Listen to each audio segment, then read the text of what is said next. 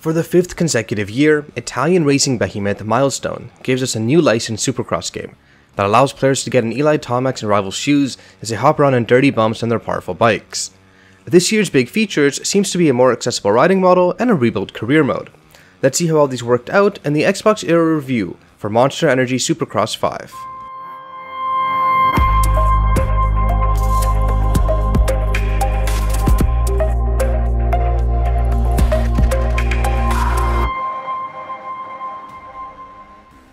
I'll be honest here, as much as I tend to have a good time with the series when it comes to Xbox every year, I also tend to play it around the review window, and then rarely touch it again until the next installment. This means that while I do manage to build up some skills from time to time, the muscle memory fades away a bit every year, forcing me to relearn some of the basics.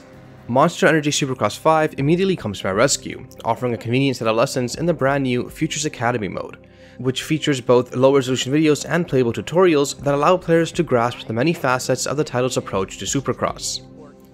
Like in the previous games, the riding model has a lot of depth. On top of having to manage the usual accelerator, brake, and direction as in any racing game, players can use the right stick to lean the bike left and right in turns and push the rider's body weight up or down to better balance landings and jumps.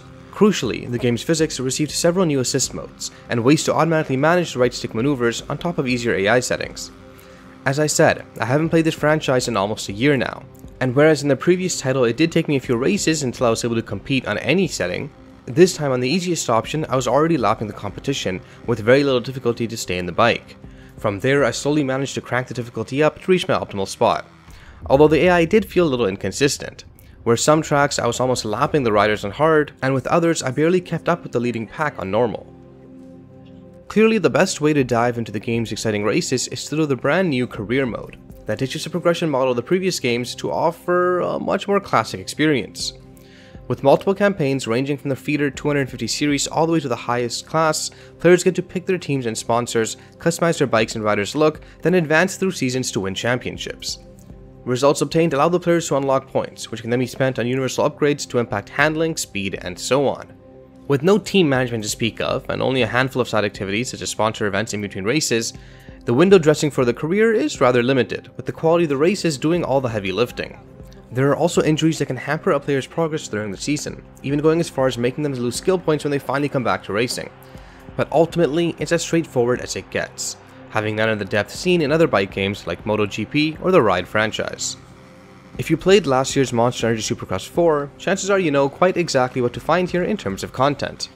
You have just about every licensed track and driver from the Supercross Championship, quick races, custom tournaments, time trials, and an online mode, which, as is often the case with pre-launch reviews, we did not get a chance to test well enough. The track editor also makes a comeback, and there's even the usual brand new open world compound mode, taking us this time to a little town next to a lake in a forest, where players can find optional cosmetic changes that can be used in the livery and helmet editors. In terms of assets like textures and 3D models, the game presents virtually the same look as last year, but I did notice a better usage of lights and particles. HDR, for example, feels better implemented, and so on. There's still a little bit of a choppy feel when making fast turns, despite the frame rate appearing to be a stable 60 on the Xbox Series X, but the general presentation is more consistent and pleasant than last year's game.